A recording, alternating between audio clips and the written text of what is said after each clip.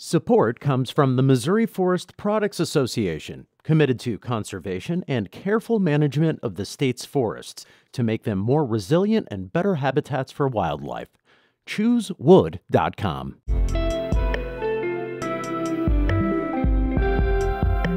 From the St. Louis Public Radio Newsroom, this is The Gateway. It's Tuesday, May 14th. I'm Abby Larico. Six-time Grammy winner David Sanborn has died at the age of 78. He grew up in Kirkwood and built a career playing with giants of many different musical styles. That spirit of discovery for me, and I think that really comes from my early days in St. Louis.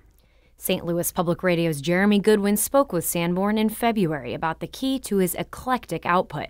That's coming up on The Gateway. A Chesterfield man charged with intentionally crashing a box truck into a security barrier across from the White House last year has pleaded guilty. The U.S. Attorney's Office in Washington, D.C. announced Sai Varshith Kandula accepted a charge of willful injury or depredation of U.S. property for the May 2023 incident. Authorities say Kandula flew from St. Louis to Washington, rented a truck, and immediately went to the White House, something he'd been planning for 6 months.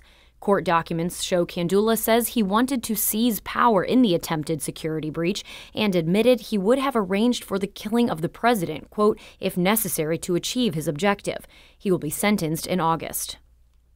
Some of Washington University's newest graduates used their commencement ceremony to show their support for Palestinians during the ongoing war in Gaza.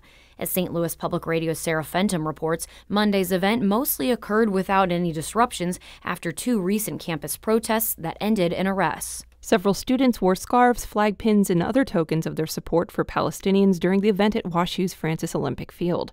University Chancellor Andrew Martin received scattered boos during parts of a speech that emphasized taking personal responsibility for one's beliefs and actions. Actress Jennifer Coolidge and other speakers sometimes competed with the chance of a few dozen protesters outside the ceremony. Graduating senior Natalie Swinehart says she's glad the protests weren't too disruptive. I'm happy that people stood for what they wanted to stand for, and I think they did it in a very respectful way. Swinehart says many of this year's seniors graduated from high school during the height of the coronavirus pandemic, and this was the first big graduation ceremony they were able to attend. I'm Sarah Fenton, St. Louis Public Radio. As Sarah mentioned, dozens of protesters stood outside Washington University's graduation ceremony, calling on the university to stop investing in Boeing, which supplies the Israeli military with weapons. Many demonstrators also expressed solidarity with Palestinians in Gaza. Protester Sarah Nixon says they're demanding justice for those arrested in April during 2 pro-Palestinian demonstrations on campus, where police arrested more than 100 people. We demand that they drop the disciplinary cases against students, staff, faculty who were arrested, banned from campus, brutalized, including a Palestinian professor who had 9 ribs broken. WashU officials say they welcome peaceful protests, but last month's demonstrations were disruptive. Drought conditions in Missouri have improved after all the rain from the last few weeks. St. Louis Public Radio's Kate Grumke reports on what officials shared as they met to discuss the drought. Missouri has been under an official drought alert since the end of May last year. But on Monday, state officials said an especially wet April is starting to fix the problem. Last month, most of Missouri saw normal or better stream flow, says Paul Ridland from the U.S. Geological Survey. We're on the right side of this, moving the right direction in April. And then we're going to see more of this, of course, in May. May is typically the wettest month of the year in Missouri. Still, Ridland said this doesn't mean the drought is over. Last month, Missouri Governor Mike Parson extended the alert through September 1st. I'm Kate Grumke, St. Louis Public Radio. A new report released Monday by the Office of Missouri Auditor Scott Fitzpatrick says state government agencies need to take cybersecurity threats more seriously. He recommends Missouri improve state employee training in order to protect resources like government data, systems, and monetary funds. The auditor's report covered 34 government agencies employing roughly 52,000 workers. The report found that many state agencies don't consistently train their employees on cybersecurity. It also says that in some Missouri government agencies, 20% of employees didn't complete any of the cybersecurity training they were required to do during the first half of 2023. St. Louis University's student governing body unanimously passed a resolution to push the university to reconcile its history of slavery and to immediately repair the harm. As St. Louis Public Radio's Andrea Henderson reports, a coalition of descendants says they deserve reparations from the university. SLU's Student Government Association wants the university to work harder at repaying the descendants of those enslaved by SLU Jesuits during the 1800s. The resolution passed on April 24th calls for SLU to work with descendants on strategic reparative plans. It also calls for the administration to connect with other universities that have reconciled their connection to slavery. Robin Prouty is the founder of the Descendants of the St. Louis University Enslaved. The harm was multidimensional and it was intergenerational. So the repair should be multidimensional and intergenerational. Prouty says the university needs to put in more effort and hopes the students' resolution will push SLU to act now. I'm Andrea Henderson, St. Louis Public Radio.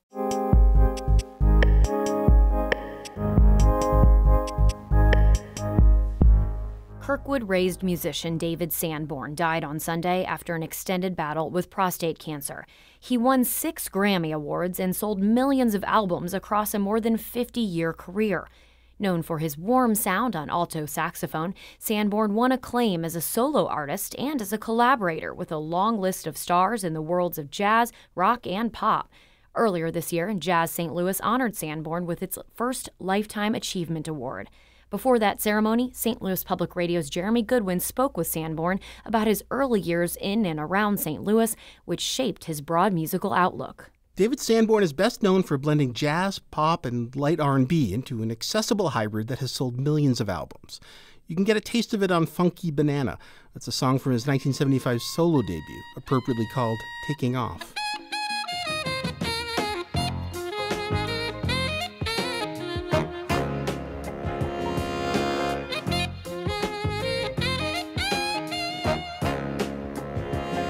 But before Sanborn truly took off, he got his taste for live music in a St. Louis social scene that doesn't exist anymore. They used to call them teen towns. There were these, recreational centers, community centers in various places. Sunset Hills was one I remember. The bands would set up outside around a swimming pool, and all these great regional bands came through, people like Little Milton and Albert King. And my friend and I, we used to hang out, like at the front of the bandstand, just like completely hypnotized by this music. It was at one of those teen towns when Sanborn was 14 that he asked if he could sit in with Little Milton, and it changed his life.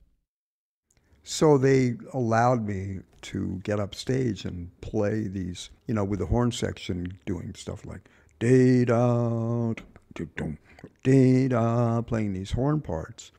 Not very complicated, but just to be in that situation and be with these musicians and just to feel the power of the music like that was, it was astonishing to me. From that moment on, it wasn't that I planned on being a musician, it's just that there was nothing else that I really wanted to do. It was like, I'm doing this. At 22, he joined the Paul Butterfield Blues Band and played Woodstock with them. Then he joined Stevie Wonder's band. It was just the beginning of his collaborations with musicians playing just about any style of music. His sax breaks are crucial to David Bowie's hit Young Americans.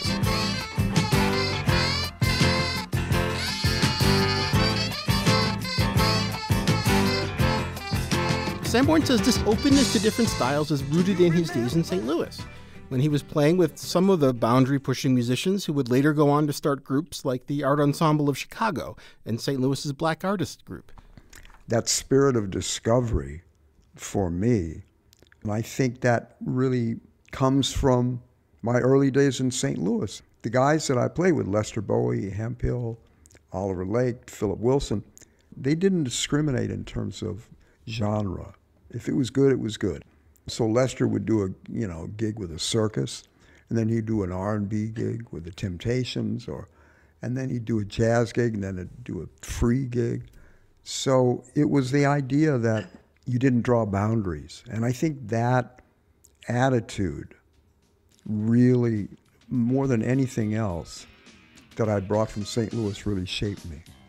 It was like, it's all good. You know, just try this. That was musician David Sanborn speaking with St. Louis Public Radio's Jeremy Goodwin back in February. Sanborn died Sunday at the age of 78. Our Brian Moline and David Cazares edited that piece. The Gateway is a production of St. Louis Public Radio, a listener-supported service of the University of Missouri-St. Louis. Music by Ryan McNeely of Adult Fur. I'm Abby Larico, and from the St. Louis Public Radio newsroom, this has been The Gateway.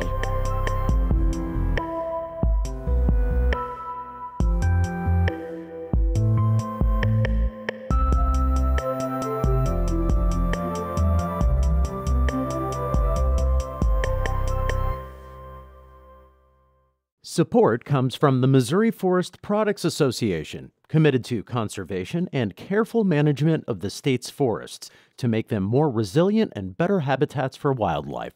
ChooseWood.com.